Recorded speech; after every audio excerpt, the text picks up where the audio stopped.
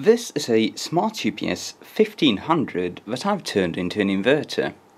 But not just any inverter, but a 12-volt inverter.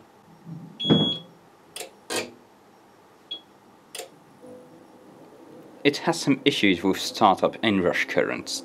Now, making an inverter out of an old UPS is hardly anything new. Lots of people have done it in the past, and it's basically just a question of beefing everything up a bit and adding a bit more cooling.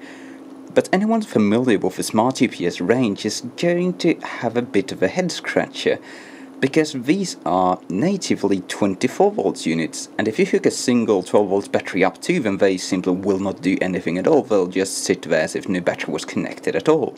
So there quite clearly has to be some trick to making this work, and the secret on the inside is that this is basically two smart UPS 1500s.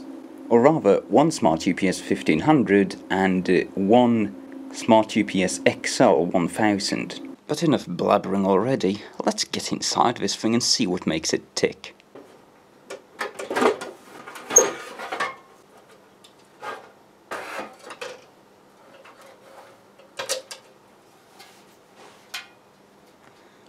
And right there you have pretty much the majority of this trick. It's got another transformer installed in the battery compartment. So the gist of the wiring of these transformers is very simple. Their primaries, i.e. the low voltage side, is connected up in parallel, and the output is simply connected up in series to provide twice the amount of winding ratio on the secondary, as opposed to the normal UPS. So for 12 volts in, you're able to get about 230 volts out. Modifications beyond that include installing every single possible MOSFET onto here, as well as beefing these traces up and adding another capacitor in there. There are accommodations on the board to do all these things, so it's a very simple modification in essence. In order to drive the extra MOSFETs, I haven't taken any serious measures. I have just connected the gates up in parallel. Since we are just switching MOSFETs, this is going to cause a slightly slower rise time, since we're using the original single gate resistor to drive them, but in practice it doesn't make much of a difference. The majority of the power loss in the MOSFETs is actually due to when they're on, due to pure on resistance, since we are dealing with such huge currents. The only non-power related modification done to this unit is actually the paralleling of this resistor over R216 here. This R216 makes up one half of the battery voltage feedback divider for the main processor. And the unit of course runs programming which is designed to prohibit operation on too low a battery voltage in case something goes horribly wrong. So by modifying this voltage divider, the unit will think that there's a 24 volt battery installed, while in actuality there's a 12 volt battery installed. The resistor in question seems to be a 56K. The way the transformers are connected together physically is very straightforward. On the low voltage side they are obviously just connected up in parallel. But on the high voltage side, i.e. the 230 volt side, the original UPS transformer is connected entirely standard to the connector, which is in there somewhere, except for the yellow wire, which has been cut, and rather than going straight into the UPS, runs to the white wire on the new transformer, of which the yellow wire is then returning and going to the UPS. Those are the secondary windings, or the high voltage windings, and that will enable you to get the double secondary ratio on them. The reason it's possible to do this modification so easily on these units has to do with the way the feedback system is designed on them, because there is no feedback from the actual output of the switching transistors, but rather the entire inverter is included in the feedback network. So as long as you have the DC 24 volts, or at least the UPS thinks it has the DC 24 volts on the battery side, and there's 230 volts AC on the secondary, it'll keep going. Because all the regulation is done internally through that regulation loop. It has no reason to actually monitor anything else. Now, a downside of this modification is that I haven't figured out how to get the actual UPS capability working on it. Since these are line interactive UPSs, they have a constantly running AVR functionality to them. So the high voltage side is actually always connected to the grid, and it's monitoring the output of a transformer and using it as an auto transformer to boost or buck the voltage in case you have some surges or sags on your grid. Since we are using two transformers and one is just connected up basically as a single transformer with the only exception of the actual output winding, there's going to be some discrepancy. So if I hook 230 volts into the power inlet on this thing, if it weren't disconnected, the entire thing would just go beep and shut down and consider itself to have an internal error. But this is probably solvable if one puts their mind to it. I just haven't bothered because I built this thing as a definite one-purpose device, an inverter for my solar system. I had no need to actually run it connected to the grid. As for the actual performance of the thing, well, as the two giant fans cut out on the side should bear witness to, isn't too great. At idle it will use about 25 watts just sitting and chugging the inverter along and running the fans, and the efficiency levels you'd get on the load are, on the very low end it will be something like 40 to 60%, and when you're approaching the top output power of about 1000 watts, it will just about to get up to 80% if the weather's alright and the birds are chirping outside.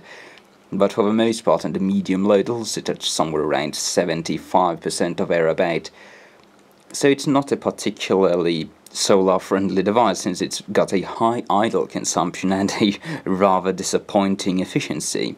But as a project, if you've got access to a few of these units, you definitely could do a lot worse.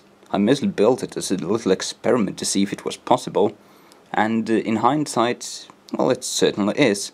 The things I would have done differently is that the tracks on the board really need to be reinforced. They need to be reinforced a lot, because they have run extremely hot, and when this UPS was running under heavy load, it would smell very strongly of hot plastic, and that was due to the insulation plastic on top of the board actually melting slightly. The wiring I used for the DC input is 16 square millimeters, which should be good to just over 80 amps. Since it is fan cooled, it'll do the 100-ish amps it draws without any major issues. But really this, it's a bit on the low side. The Anderson connector on the back is just one which came from some unit stock, which has, I believe, dual 6 square millimeter wire coming out of it, which is really too thin to take the whole load of the unit. What I've actually used the Anderson connector for has been to connect a large 45,000 microfarad capacitor to it in order to reduce the ripple. Since even though I've installed the capacitors from 2 units, they are nowhere near big enough to actually handle the ripple which you'll get on the line from a 1-ish meter wire and the extremely strong pulses the UPS will draw under load. So you need to add a lot of capacitance, and the 45,000 microfarad capacitor would solve the turn-on instant turn-off issue you saw at the start of the video and basically make the unit behave a lot happier. The biggest hurdle by far when making this thing was overcoming the thermal issues and actually getting 1000 continuous watts out of it. As you can see, I've cut out this large hole in the chassis here, where one of the fans would just suck air over this transformer to prevent it from overheating, and I've installed these air guides to guide air mostly through here and over here, but also around this transformer here to prevent it from overheating, because these transformers will run very, very hot under a long, heavy load. They are rated for 180 degrees, but that's probably an internal temperature. I believe I had them running at about 100 degrees externally, or perhaps a bit under that. It's been so long since I built this thing I don't even remember. But you definitely need to keep that in mind if you're making this. You also have giant high current connections here at the heatsink at the output of the inverter, and you need to make sure that this area is extremely clean and extremely flat, else you'll basically have that catching fire. I had to replace one of these air guides once due to the white wire connection there just going so hot it melted it and it went all horrible. And just because I know you want to see this thing actually power something,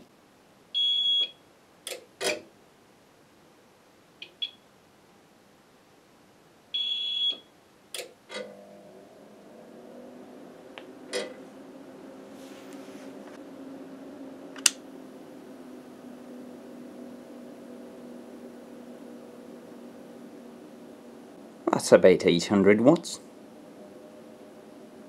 Let's overload it a bit.